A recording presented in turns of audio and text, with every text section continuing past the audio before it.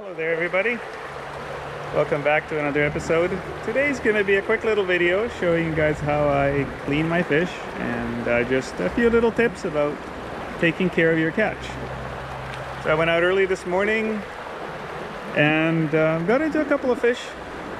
My float buried 3 times. 2 of them I lost after just a couple of seconds on the line, and then I got this nice little coho.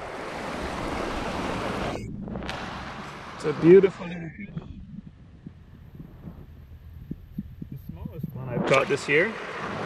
Now it might be, I don't know, 3 or 4 pounds, something like that, but it's a beautiful chrome fish. And I'm going to just show you guys how I go about cleaning it. So obviously the first thing you do when you catch a fish is you want to hit it with a rock or a stick right on top of the head and right between the eyes. So you can see kind of where I hit it right there, that spot, that's where their brain is, just slightly back from their eyes and right on top.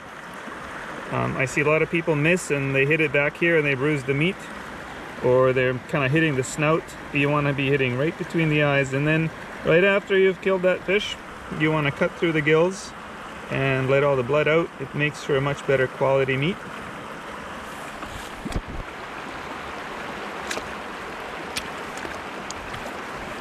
Alright, so you want to take your fish pictures before you do all this to your fish. The salmon all have a heavy slime coat, especially springs.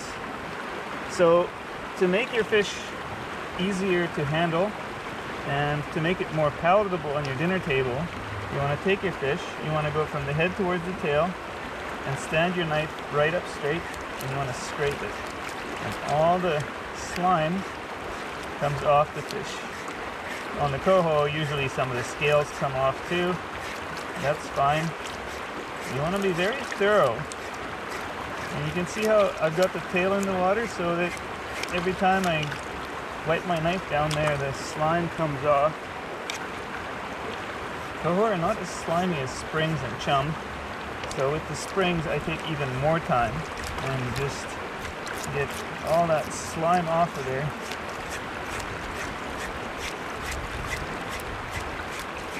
On a salmon, it's the slime where most of the fishy smell is. So if you get rid of all that slime, your fish will be a lot nicer to cook. I also want to mention while I'm at it, icing your fish. I'm lucky, I live just a few minutes from the river, so I usually fish for an hour or 2. And I bring my catch home and it's in the freezer. Definitely within 2 hours of having been alive and swimming around in the river. You can see this slime scraping process, it isn't quick. You want to be thorough, get every bit of the fish. And the cells that are in the skin keep producing more slime as you scrape it. So with a spring, I scrape it once, then I gut it, and then I scrape it one more time. And when you get rid of all that slime, the fish freezes better, it cooks better, it's just all around a worthwhile couple of minutes. You spent a lot of time and money chasing these fish. You don't want to neglect these last little steps. So before you gut your fish, if it's a doe, this one isn't, it's a little buck, you want to make sure that the eggs don't get wet, so you want to flip it up and take the eggs out without having them touch the water.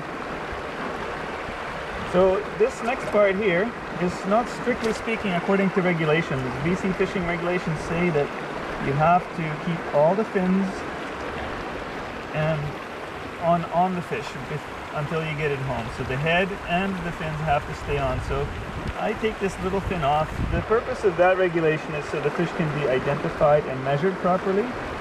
So I take this little fin off. You'd have to have a real stickler of a conservation officer to give you a fine for cutting off the little pectoral fin. So I slide my knife right in behind that fin. I go behind this bony plate and up towards the top of the head. Cut that off. I'll show you again on the other side. Maybe I'll hold it up a little bit better. so that you can see it in the camera. So there's a little hollow in behind this fin. I start my knife in there, cut in behind the bony plate, angling the knife towards the head the whole time so that I don't waste any of the meat. And I kind of circle around that fin. Careful not to cut myself here. And out. So now I can cut through the, I don't know if you guys can see all this, it's kind of awkward. So now I cut through the gills.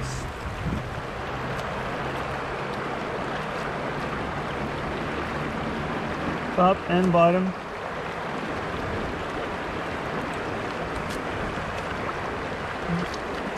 Now everything comes out, and the guts should go in the river. All these nutrients, they feed all the other animals that are living in here. That's where these nutrients belong. And you don't want to leave them on the bank to attract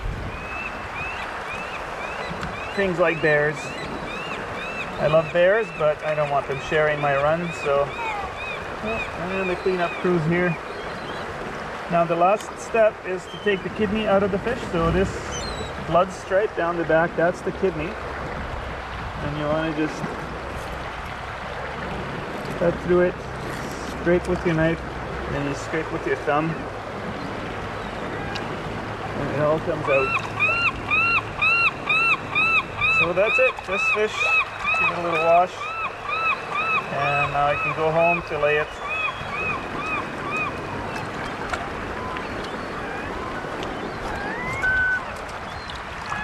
Put it in the freezer for some sashimi dinners.